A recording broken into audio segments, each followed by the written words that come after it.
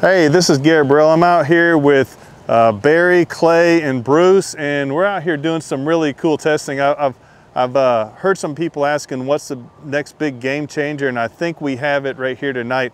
What we're gonna do is we're gonna attempt to fly a 3D map at night. So if this is going to be a mock accident scene, and we're going to use SkyBrowse. SkyBrowse says that we can take and now 3D map a night accident scene. So we're going to try to make that happen. Real quick, before we get started, I want to take you over here and show you. Some of y'all heard of FoxFury. If you haven't, I'm going to be doing a whole lot more testing videos on this. This is their Nomad 360. These things are incredible, and these are kind of the key, the marrying up of the technologies between SkyBrowse and FoxFury to illuminate a whole scene. Now, we have 4 of these Nomad 360s out here, and these things, in case you haven't noticed, these things are not plugged in. They run on batteries, and they run for quite a long time.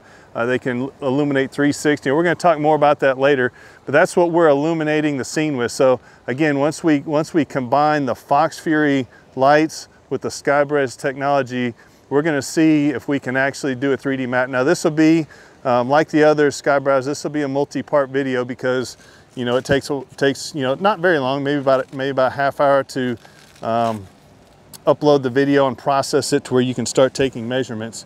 And so, by the way, I hope y'all are all doing good with the whole Corona thing or whatever. But we're still testing. We're still innovating. Technology goes on, and crime scenes and traffic accidents and everything don't stop. So. I believe Clay, are you going to be doing the piloting on this, or? Okay.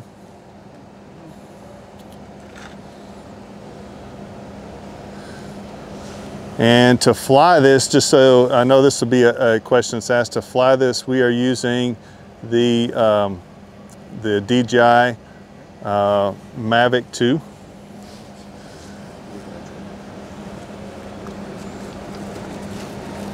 All right. Let's see if I can get clarity. All right, let's see if I can, I don't know if I'll be able to get you in here or not, but I'm going to try. I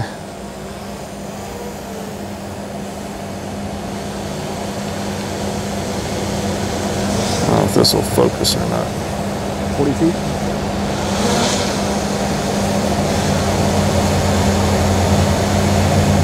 I'm trying to.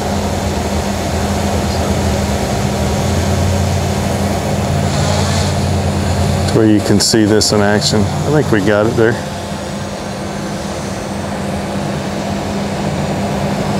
What you may not be able to see is right down here. There we go. So right down there, he's got just a couple buttons. This is the easiest 3D mapping on the planet.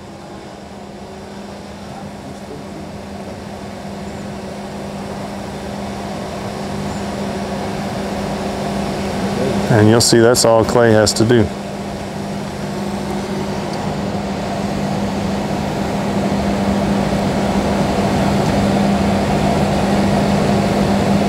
So there you can see what it looks like, what the scene looks like, illuminated by those FoxFury Nomad 360s. Again, those things are crazy. You'll see lots of other videos on those. We've been testing them and actually, quite frankly, abusing them. You don't have to have a generator. And you can see it lights it up really good. They're obviously quiet. Yeah. Quiet, no generators, exactly. So there's SkyBrowse doing its thing. I think, Clay, did you do the 2-pass on it, I guess? Yes. And this one is called Night Ops, right? Large 2-pass. Large 2-pass Night Ops. For those of you that are experienced SkyBrowse user, this is called this is the 2-pass Night Ops large area. Not the wide browse. The wide browse can do the really wide area. This is still a SkyBrowse. Hey, what's your altitude? I'm at 71.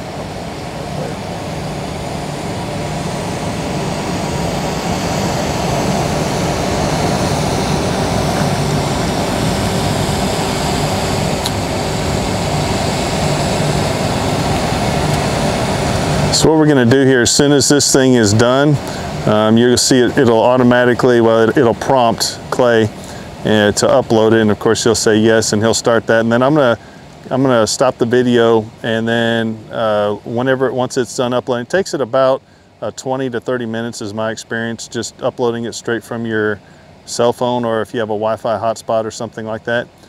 Pretty short amount of time. And actually I think it's only about 10 minutes. I think it's another 10 minutes before you can actually edit it. So anyway, within a half hour we'll be able to take measurements and see what this thing looks like. But I'll bring the video back in. There it is. I'll bring the video back in, and we'll look and see what the actual 3D map looks like.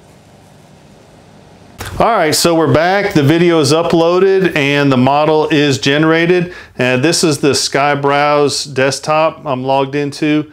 These would be different incidents. In this case, it's different tests that we've done.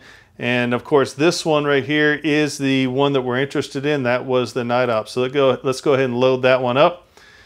And there it is. All right. So the first thing that I want to do is kind of bring this in over here and just take a look at it from the top view down.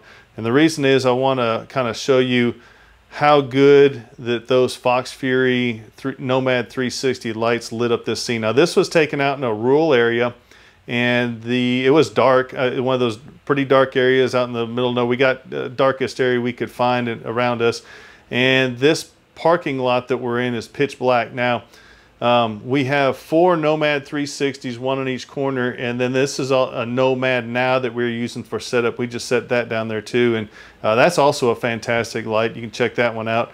But look at how good those Nomad 360s lit this up. Again, no generators or anything like that. It just takes a few seconds to pop them up, and there they are. And you can see. Now the other thing I want you to notice about this test that we did, we didn't make it easy on any of this. We put 2 black vehicles out there. You know, we didn't use white or fluorescent orange or red or anything like that. We had something that was going to reflect the least amount of light, but you can see it still did a really good job. So let's go ahead and get in here and see what this thing turned out. All right, so wow. So look at that. Now this is not a picture. That's a 3D model, y'all. That's crazy. Hey, look at the Stooges over here on the right. Anyway, so let's see if we got in here and got down on the ground. We can still see all the detail. You can see the rail on my truck. You can see the step rail there on the Tahoe. You can see the grill on my truck. You can see the emblem, the lights. Let's kind of do a 360 around this whole model here real quick and just see if there's any pieces missing. You know, we've tried doing 3D modeling with other software at night and under artificial light. It just didn't work out. You know, there was pieces missing, stuff you just couldn't see, you know, especially like this area between the vehicles. So let's go all the way around this backside Tahoe. I can see where the windshield wiper was there. I can see everything that I need to see all the way around 360 on this. So that's a fantastic job. I did notice as I was coming around here, I noticed in the back of my truck, I have a blue generator. You can see right there. I don't know how well the blue will show up on the camera, but I can see it blue. And then this is the receiver hitch that's getting a little bit of the light from those Nomad 360s. So anyway, this is a fantastic model. You know, one of the things you can't do on a model. This isn't designed to be a tutorial. There's plenty of those out there, but I do want to leave one measurement in case you want to check it. So this is a 2013 Chevy Tahoe 2500 HD for reference, and I'm going to take a measurement between the 2 little white spots, which are my reverse lights on the tail lights. So I'm going to take and grab my measurement tool and see if my mouse is going to be happy here and there. All right, 5.5 feet. If you can get access to a 2013 2500 HD and measure the inside between the tail lights right there at the reverse lights, I bet you it's 5.5 feet. So go ahead and check me on that, but I'd bet you anything that's right. The other thing you could do if we needed to measure the distance between these bumpers, we want to know the distance between these 2 vehicles. I'm going to go ahead and grab it. Now you can do area measurement and all that kind of stuff too. So this is 3.25 feet, 3.22 feet between the bumpers. So that gives you measurements there, and you can just sit there and do measurements all day long. Again, the other thing I want to kind of look, I noticed whenever I was going around, is you can actually see tire marks in the gravel. It's easier if you get up at an altitude up here. You can see the tire marks, or you can get all the way down here and look for little rocks and everything else. So really cool. One other thing, again, this isn't a tutorial, but I do got to show this just because I'm just kind of in awe that they had this in SkyBrowse. They had this thing called a clipping, and so you can take and put, let's just say that this isn't real accident, let's say for a minute, and I want to remove the front of my truck in order to maybe see more of that Tahoe.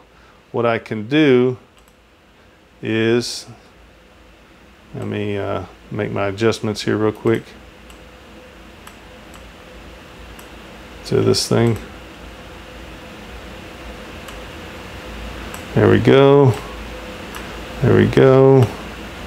There we go. Okay, so now I have effectively removed the front of my truck, and you can now look at whatever was here to kind of get it out of your way. And of course, that's not destructive. It hasn't really done it. That's just a virtual removal of that part of my truck so that you can see maybe the front of this Tahoe. And to get rid of it, I can just click that, and now it's all back.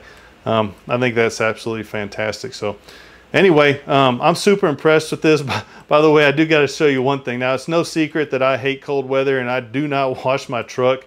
My truck is gray this time of year because I just don't get out in the cold. When it's 90, that truck will be shining, but right now it's ugly.